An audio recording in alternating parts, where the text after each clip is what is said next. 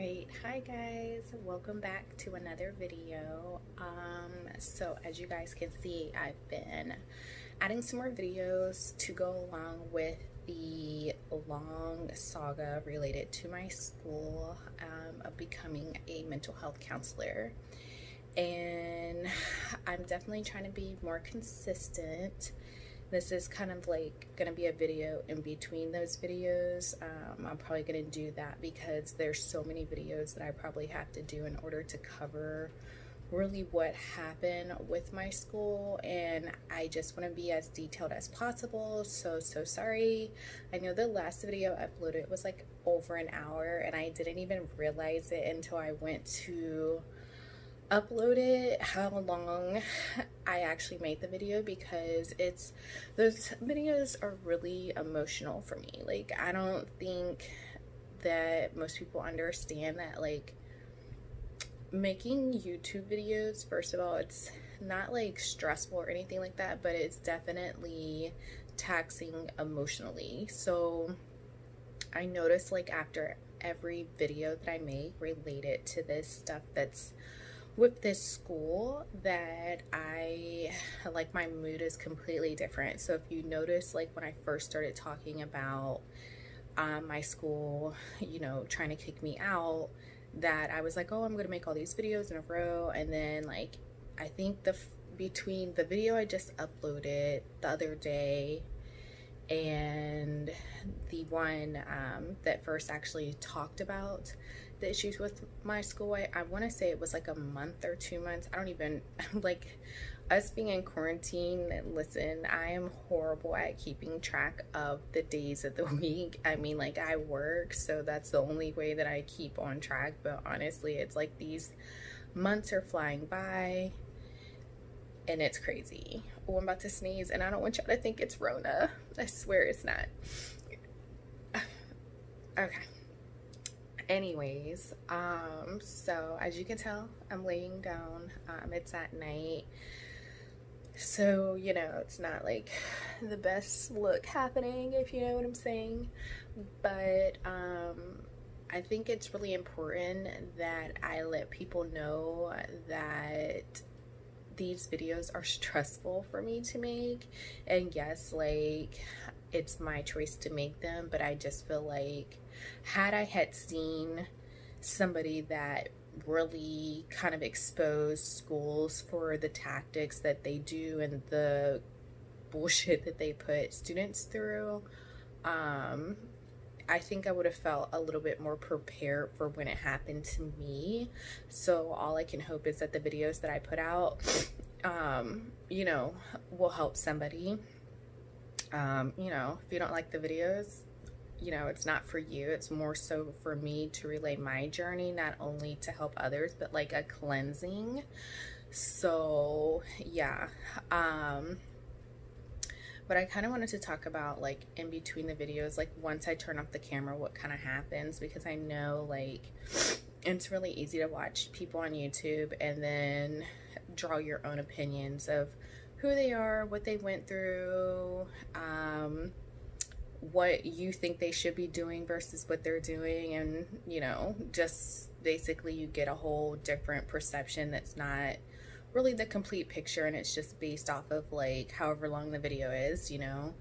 And I just want to say, like, I noticed that my mood is just, like, really downtrodden, and I become very irritable. I noticed that it's like being warped back to, like, those moments in time, and I think it's important that people realize that anytime somebody comes for your character, it's very traumatic, and that when you talk about it, it's almost like you're triggering yourself. So that's really what I'm trying to say. Like, I constantly feel like I'm triggering myself, because although I will read, like, the emails and talk about it, and it's very, like, in your face, brazen, you know what I'm saying? Like, after I turn off the camera, I'm very, like, I become very depressed. Yeah.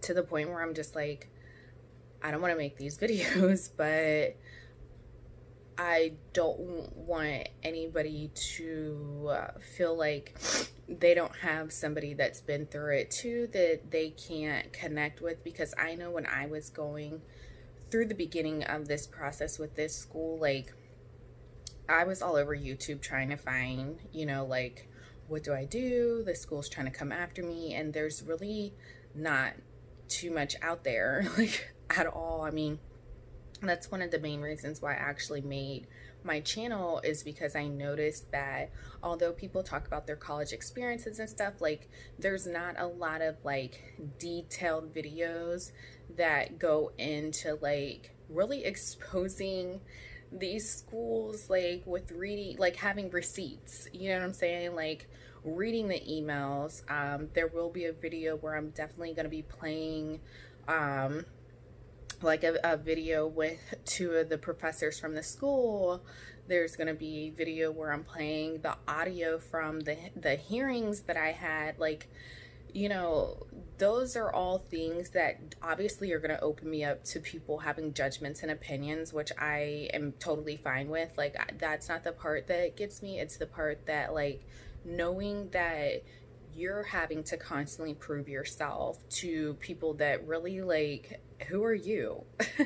Like, at the end of the day, we pay these schools, right? And then they talk to us like we work for them, but really it's reversed. So I guess people really need to feel empowered, and that's really what my videos are all about. Is like, I want you to know, like, you're, first of all, you're not alone. If this happened to you, or like has happened to you, that it really, unless you've actually done something, this like stone that they throw at you, basically grenade, it really should not define you, but it will.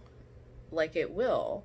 Because a lot of people put on like this face, like, oh, it doesn't, whatever, you know, it doesn't hurt me, or it's making me stronger. Like, that's great, but at the same time, like, you're human, so it's okay to feel hurt, it's okay to feel attacked, it's okay to feel like, you know, your power is being taken. Those are all real emotions, and they shouldn't be emotions that you're embarrassed to have, you know, because at the end of the day, you're a person, and you know who you are, right? So if somebody's trying to define you and it's completely different than who you are, you're not going to sit well with that. You're not going to let said person or people come and attack your character without putting up some type of defense mechanism. Like, natural instincts will kick in. You will defend yourself, just the same as if you're a parent, like, you will defend your young. So the same thing happens, but what happens is when you're defending yourself is that you become exhausted when that process is forever long, you know? Like, I think a lot of people think, you know, they see the videos and they're like, oh wow, that must have been like a week. No, like, when I tell you, when you guys see how this plays out, I wish it was a week. We're talking months and months and months of this. Like, I feel defeated. I feel drained. I feel like, you know, I made the wrong choice in school. I made the wrong choice in a field. I made the wrong choice in trusting people. I feel very much like bait and switch. I feel deceived. And so when I make these videos, and yeah, nobody's telling me to make these videos, but it's my choice, and I'm grown, and I, you know, I can handle my emotions to the, you know, the most part. But the one thing I notice is that like it doesn't really help that we're in this pandemic, because like, I definitely haven't been working out like I used to. Like, I used to work out almost every morning. Like, I would get up at like 5:30 in the morning, go to the gym, work out, and be at work at 7 a.m. And then my internship, I would be there at 1:30. And so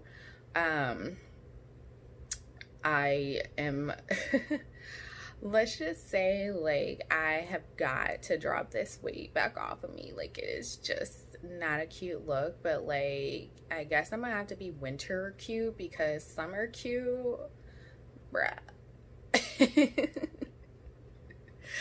It's not happening. It's not.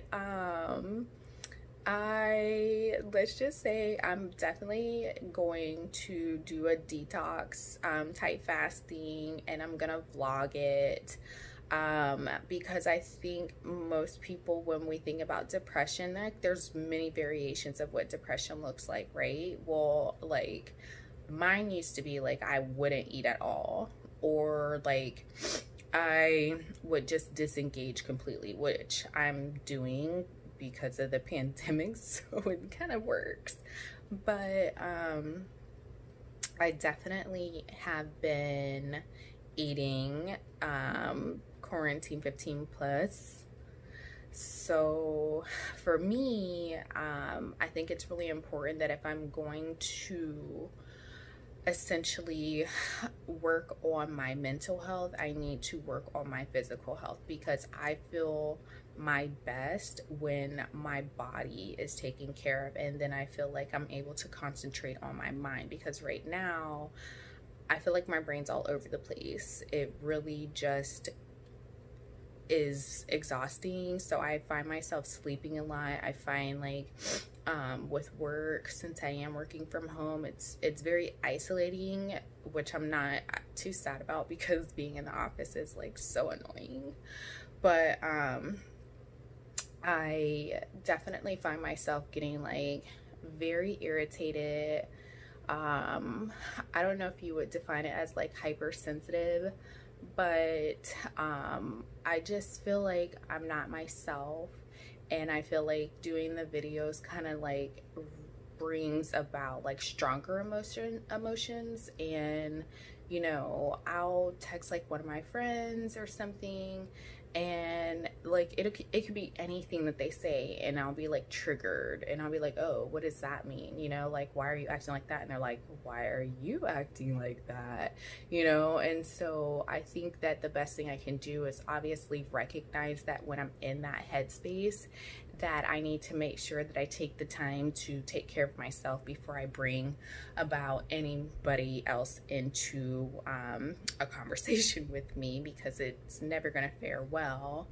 So, you know, I know this is kind of like an in-between video of the other videos, but I just wanted to kind of give you guys a perspective of, yeah, sometimes people can talk about emotional stuff on YouTube, and you'll see people get like, you know, really sensitive, cry, scream, yell, get angry, whatever. And I don't really feel like I show that on my YouTube channel, but like I'm human, right? So of course I have emotions outside of what you guys see. And I just think that having an audience that truly understands that you guys are watching the videos the same as I watch other videos. So of course I know you have opinions, and you know, feel free to share them as long as it's respectable.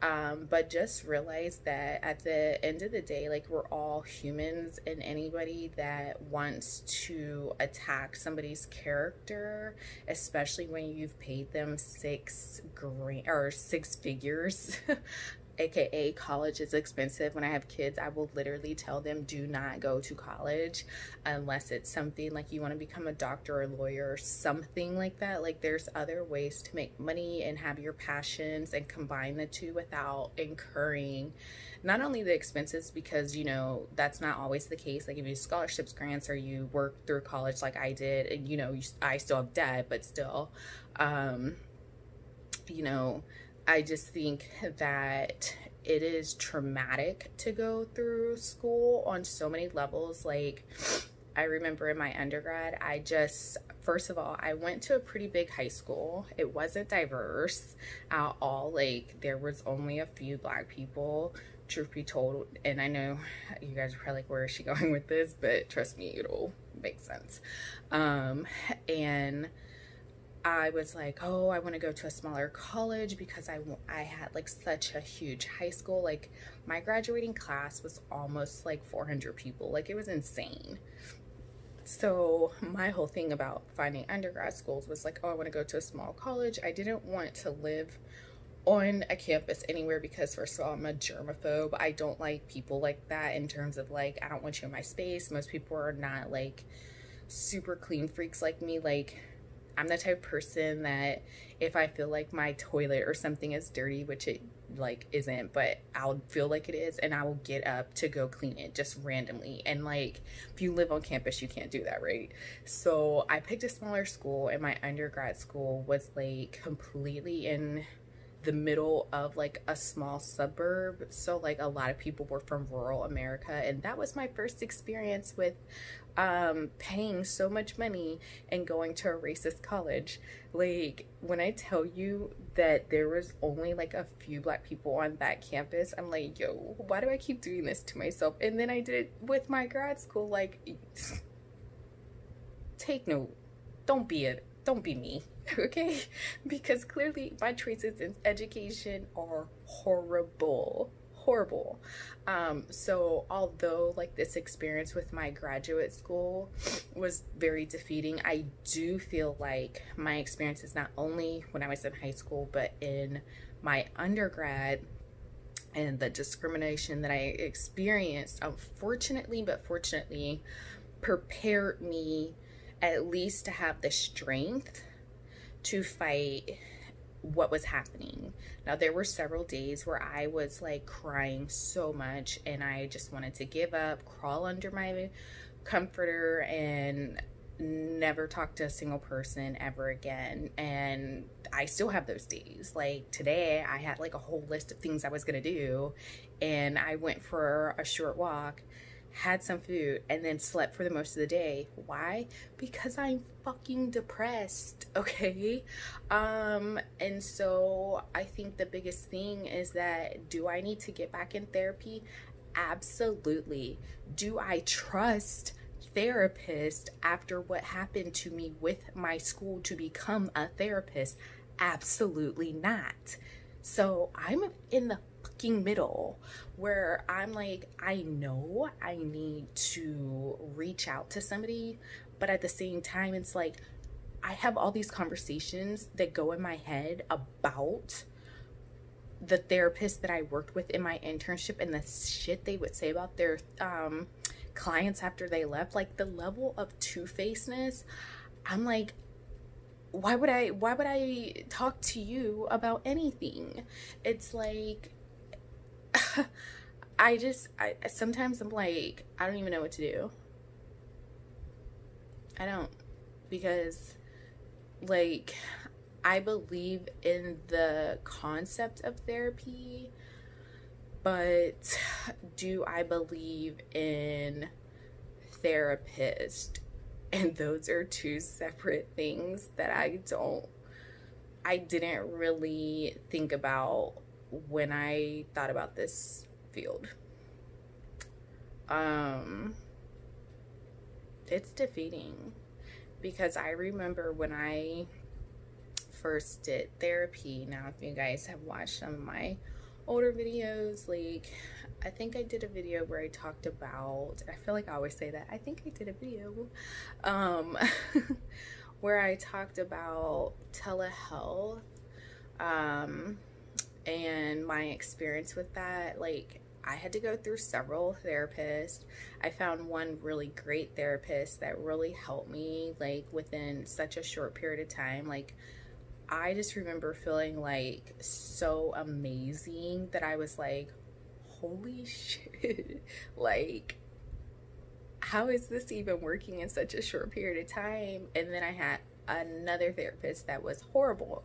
So like, one part of my brain is like, I know it can help with the right professional, you know, but then I have this extremely multi-leveled, disappointing, which is like such a minute word for how I truly feel, but just like disgusting experience with this field as a whole, that like holding on to that one little piece of like, oh, I had this little great experience, it's not making me want to engage in therapy. So I guess, you know, that's where I'm gonna kind of just start doing the detoxing so I can at least get my body right, and hopefully, you know, I can start working on my mental health, and then we'll kind of see from there if I feel like I'm strong enough to go to therapy. I know it's probably like, huh? But it's me versus me right now, you know, and I feel like a lot of people get to this point, and it's like sometimes it's hard to even convey it to other people because it's hard to express an emotion that is so multi-level that I feel like I'm all over the place. So sorry if this was a ramble. Well, actually, I'm not sorry. I'm not gonna apologize. I just wanted to kind of let some steam out and let you guys know, like, if you're going through anything, just embrace the emotions that you have, because truth be told, like, when you embrace them and you don't run from them, you're gonna feel so much better than if you act like everything's so great and cheery and wonderful, and then it's like you're lying to yourself. Like, I feel more authentic when I confront my own emotions, and even if I don't feel like I can deal with them, at least I can recognize them. And that's a part of, you know, my own self-care and my own therapeutic process for myself, is that I need to first recognize what's triggering me. I need to work on the root of why those things trigger me, and I need to start working on addressing them so they no longer trigger me. So that's why I've been making these videos, because of course I'm triggered like hell. Okay, I'm triggered, but I continue to make them because I need to get them off my chest. So they've been like, it's been just like swirling all over my head, and I'm, you know, at the point where I need to release it. It's like a teapot, right? And it's like boiling, and the lid is about to pop, and then it's like exploding with all this hot boiling water everywhere. Like, that is how I feel. Like, I need to get this off my chest. I need to be able to say my say, because I don't feel like I really am heard when it comes to this school situation. Like, definitely not with the school. And I just feel like, you know, if I'm going to relay my experience, I need to also relay the emotions around the experience, because I know, like, in the videos it's been very much like, this is what it is, these are all the facts, these are all my receipts. I get that, but then it's like it doesn't really show the emotion associated with it. And basically what it's boiling down to is that I've lost hope in therapy. Yeah, so this is kind of a shorter video, and I hope you guys got something from it. Don't forget to like, comment, and subscribe, and I will definitely make sure to continuously upload the events occurring with my school trying to kick me out. Yeah, let me know if you guys have any experience with not only just the school situation, but like, what's your overall feeling about, you know, therapy? Is there something that's occurred with a therapist that's made you doubt the whole process? Let me know in the comment section. I'm really curious to know, because it's kind of weird having a video saying this, knowing like what my channel is and what everything I've been talking about on this channel. But at the same time, if I didn't share this part of how I'm feeling, it wouldn't be authentic either. You know, not to say I will never get back into trusting the field, but I'll never trust it completely. And it's not like I trusted it completely before, but yeah, it definitely will never be that blind eye type situation where I am not fully aware of who's around me and what's going on. So with that being said, I will see you guys in the next video. Bye, guys.